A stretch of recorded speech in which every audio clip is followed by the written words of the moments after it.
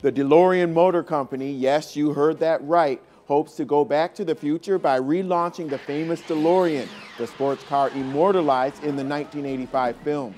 2015! You built a time machine? What, a DeLorean? This DeLorean time travel vehicle is of course pure fiction, but the DeLorean Motor Company is very real. Founded by former General Motors executive John DeLorean, the original company produced a total of 9,000 DeLoreans, known as the DMC-12, in 1981 and 1982 before going bankrupt in 1983. Known for these gull-wing doors and futuristic look, the car has a cult following across the world.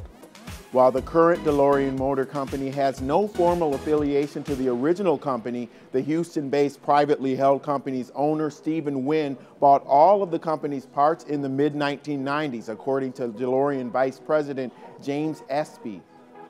The new DeLorean company got clearance to do this after settling an infringement lawsuit last year with DeLorean's widow, Sally DeLorean. The company is now free to use the DeLorean name, logo, and trademark.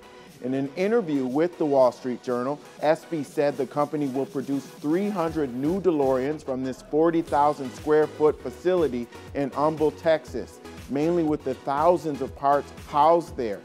He says 6,500 to 7,000 DeLoreans are still on the road, and the 300 new DeLoreans will be built over the next 3 to 5 years. With a price of between $80,000 and $100,000, Espy says the new DeLorean will likely have 2.5 times more horsepower than the original, with a V6 engine and between 300 and 400 horsepower and a 0 to 60 of between 5 and 6 seconds. And instead of the AM/FM cassette setup from 1981, the new DeLorean will have all the modern amenities, including satellite navigation and Bluetooth. The production comes partially as a result of a federal highway bill passed in December, which loosened regulations over small companies producing limited numbers of completed replica vehicles resembling cars produced 25 or more years ago.